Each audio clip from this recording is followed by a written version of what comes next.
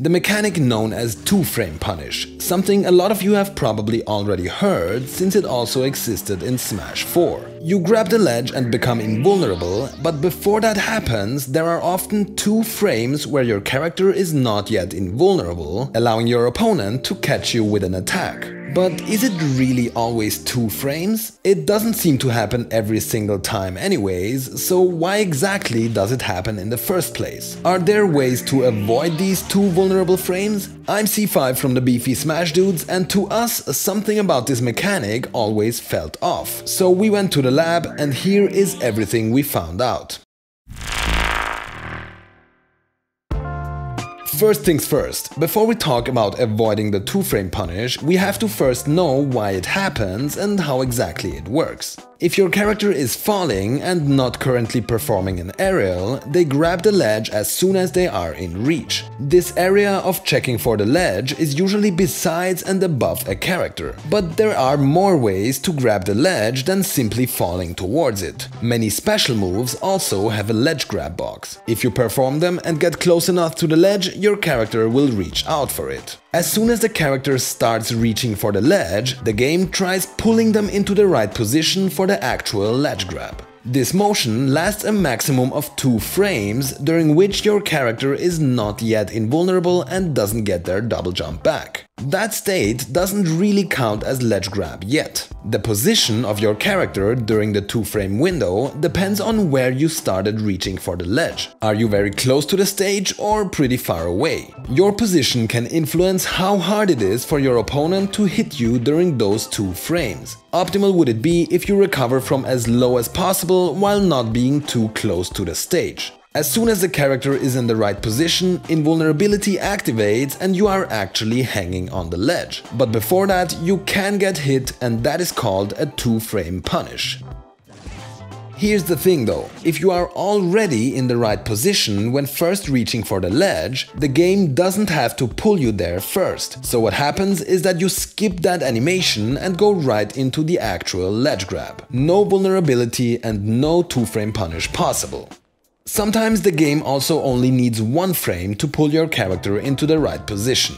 The right position is hard to define though. The easiest way to skip vulnerability is by recovering from above the ledge. With teleport recoveries that is easy, but it also works with others like the Spacies up special. Any recovery that can make a character grab the ledge from above can avoid a 2-frame punish. Is that worth doing though? Well, you have to be the judge of that. Sure, you might not be vulnerable while grabbing the ledge if you recover from above, but you do expose yourself a lot doing so, meaning you might get punished even before you reach the ledge. Now, some characters can also skip vulnerability without using a special. If they fall towards the ledge while being very close to it, they will instantly become invulnerable. Others only need 1 frame to be moved to the right spot, and some will always get the 2-frame window no matter how close to the ledge they are. This is purely character dependent. Is it useful to know? Not really, but it helps us understand the mechanic a little better. If someone's ledge grab hitbox is low enough, they won't get the 2-frame window. Now, there is a way to avoid the 2-frame punish from below the ledge using teleport recoveries, but it is very hard to do consistently and maybe not worth the effort. You can imagine teleport specials simply as fast-moving specials during which your character is invisible and invulnerable. The characters don't really disappear, they just move really fast to the spot they teleported to. If during that time they get close to a ledge, they will grab it, and if that was below the ledge, they will most likely go into the vulnerable 2-frame window. But if they are above the ledge, they won't.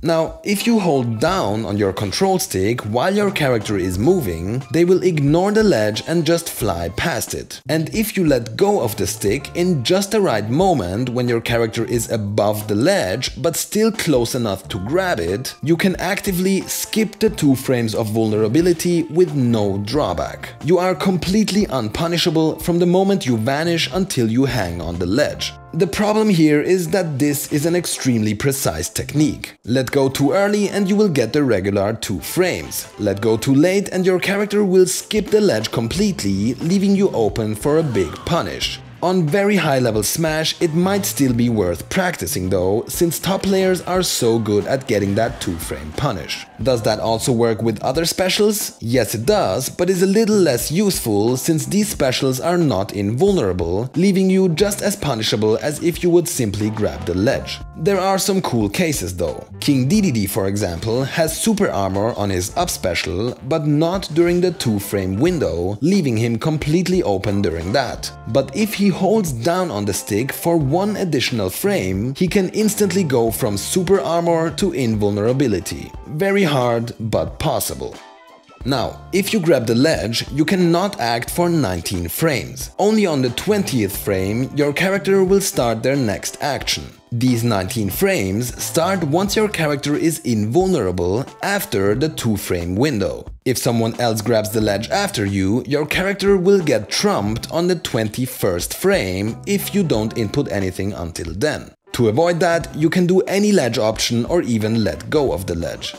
Okay, there are 75 characters in this game and a lot more special moves that can grab ledges. So no, we didn't test all of them, but instead I will teach you how you can find out whether or not your character can avoid 2-frame punishes. Give a man a fish and he eats for a day. Teach him how to fish and he will eat for the rest of his life, or however the saying goes. Anyways, go into training mode, turn invincibility on and speed to 1 frame per L press. Now jump towards the ledge as close as possible, advance the game frame by frame and see whether or not your character is invulnerable right away, after 1 frame or after 2 frames. You can do the same with specials, play around with high recoveries, beefy RBs and so on. Knock yourself out and try finding the best way to recover with your character.